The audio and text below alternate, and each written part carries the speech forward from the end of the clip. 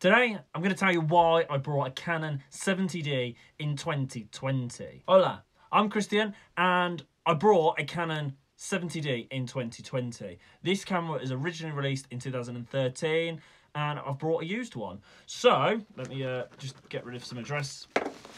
I brought a used Canon 70D for £330 and it should be grade A condition. Why have I brought a Canon 70D? Well, first we're going to look at what sort of condition it's come in. So it's used, it should be a grey A. I've brought it from CEX. They're normally fairly good when they say it's grade A, grade B. I want it to be grade A because this is going to get some use. I'm going to obviously replace my Canon 700D, which is broken. Hang on. Canon 700D. Now useless. I've tried to replace the screen on it. No joy. I've replaced the screen. I've replaced the chip in the back, so that the driver effectively. It's effectively a fancy paperweight now. This is gone. I'm not going to use this anymore. But I suppose it's probably a good thing that I'm not going to use it because a 70D has dual pixel autofocus. And one of the things this really struggled with was on video mode, the constant hunting.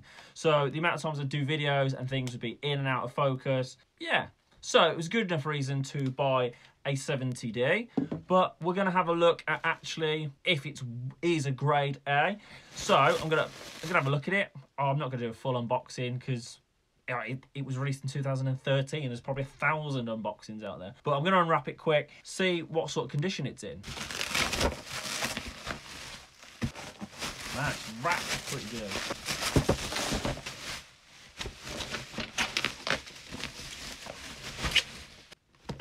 It's in a box, which is a start. I'm kind of pleased with. Now, it does say it comes with lens. I ordered just the body only, so I'm not actually expecting the lens to be in here. But who knows, it could be a bonus. Probably not. The things I'm most worried about, really, it's got original battery because they're expensive to replace. But it's not in a beat-up condition. It's overall fairly good. So, let's have a look.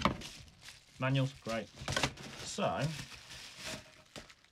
we have a Canon charger and cable and USB.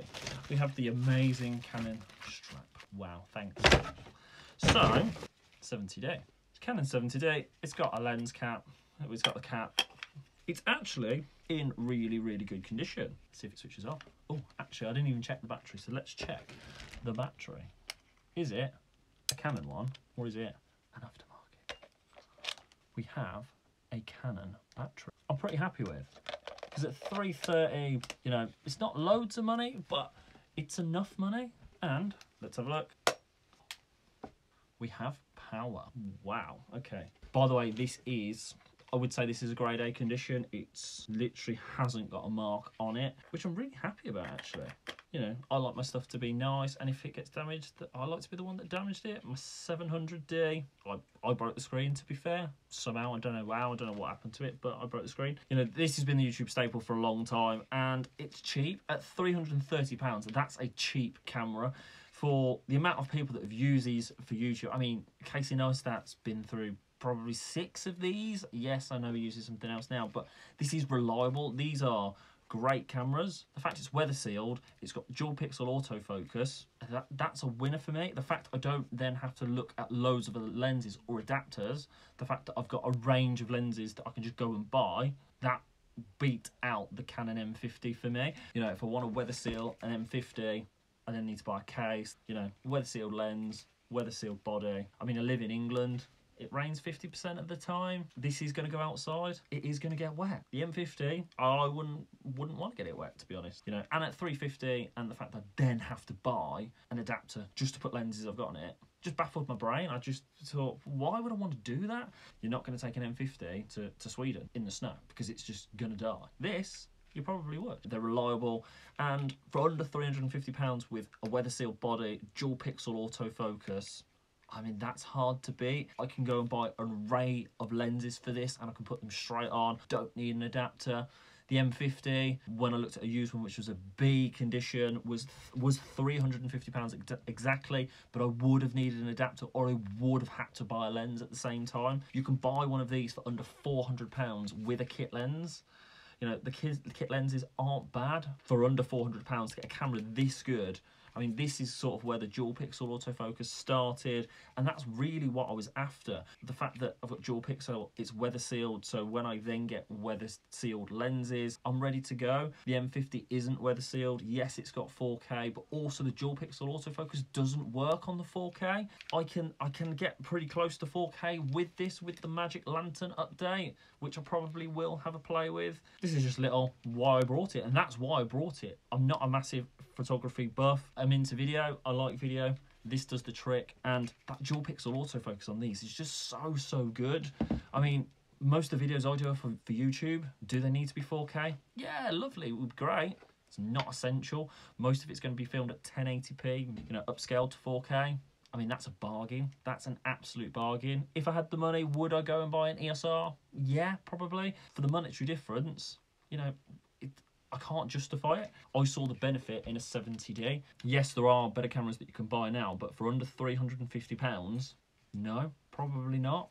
Is it still relevant in 2020? 100%. 100%. Such a good camera. I will let you know how I'm getting on with it. Literally today is the day I've got it. I've unboxed it. If you're looking for something that's a good camera to start on YouTube, I mean, this is a good camera. I'll do a follow-on video with some footage of me actually using it so you can see what it's like and why I picked it. This is filmed on my phone because I've got a paperweight that's just useless. That's it. If you're thinking of buying a 70D, please let me know what your thoughts are and why you're going to buy a 70D. You know, especially in 2020, they were my reasons. And I think they're really, really good reasons for buying it.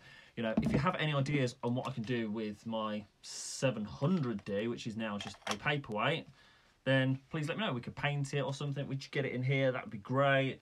I could dismantle it. I could dismantle it and I could put it like on a canvas and lay it all out. Oh, that like almost like a top-down photography, but like on a canvas. That's a great idea. We could do that. If you've got any better ideas, do let me know. If you've enjoyed the video, please do subscribe. You know, if you haven't enjoyed the video, don't subscribe. I won't take offense. Thumbs up, thumbs down. You know, that's appreciated. A good comment. If you haven't enjoyed it, do leave me a comment on why you haven't enjoyed it. I always try to make my videos better, and if you can comment and tell me why you haven't, brilliant. That's great. I'll appreciate that. And that's it for today. And remember, like the sign says behind me, stay lucky.